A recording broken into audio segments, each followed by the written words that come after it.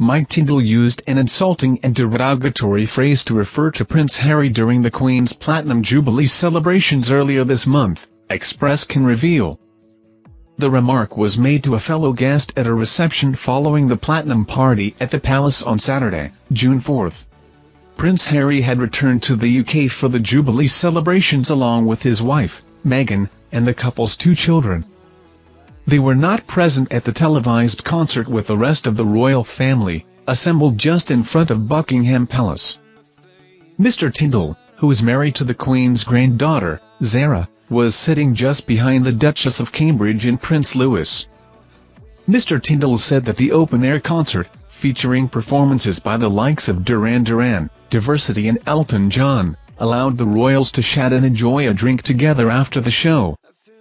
He told The Good, The Bad, and the Rugby podcast, "It was at the concert where there was a bit more of a chat together because we went in and had a drink with everyone after.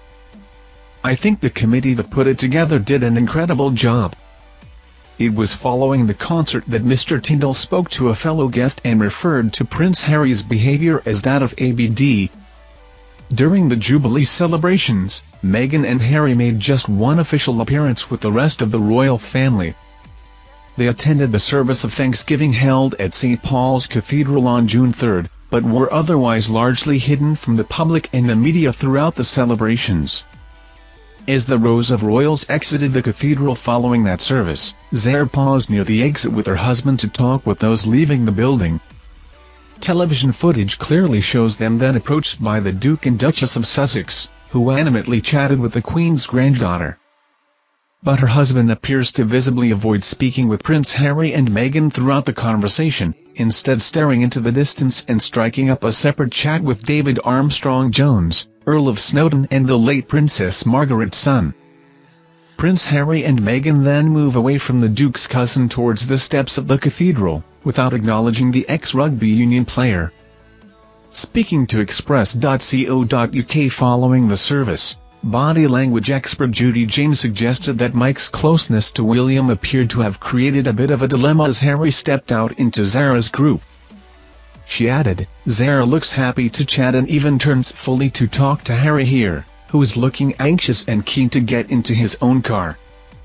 Mike though remains facing forward, looking about and holding his order of service up with a look of awkwardness.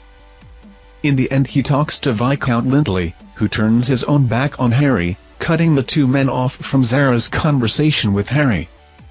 Royal commentator Lady Colin Campbell also claimed in the wake of the service that the Duke and Duchess of Sussex were avoided like the plague, and that nobody would speak to them at a number of Jubilee events.